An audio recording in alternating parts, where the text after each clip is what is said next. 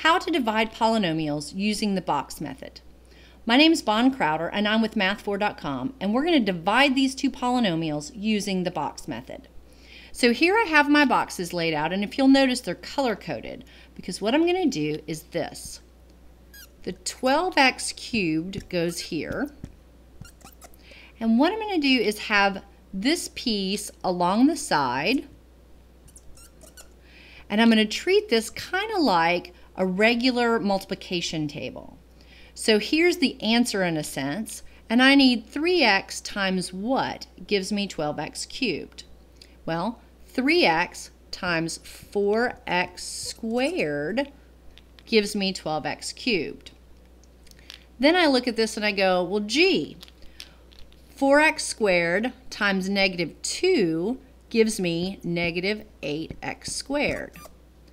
But this 23x squared needs to be these two put together. So negative 8x squared plus what gives me negative 23x squared? Negative 15x squared. So then I look and I go, gee, 3x times something gives me 15x squared. 3x times negative 5x gives me 15x squared.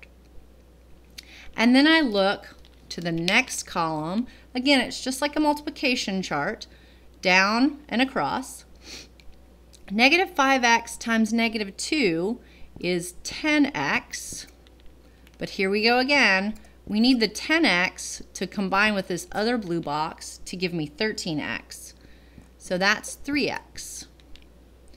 Then I need to know, well, gee, 3x times what gives me 3x? No, this 3x times what gives me this 3x? They're the same. So I need a 1 there, because 1 times 3x is 3x. And then I multiply 1 times negative 2 and I get negative 2. Is that the same there? Sure is. So which means my answer to the whole problem is this piece across the top. 4x squared minus 5x plus 1. And that's my answer. And that's how you divide polynomials using the box method. I'm Bon Crowder with math4.com. Have fun with it.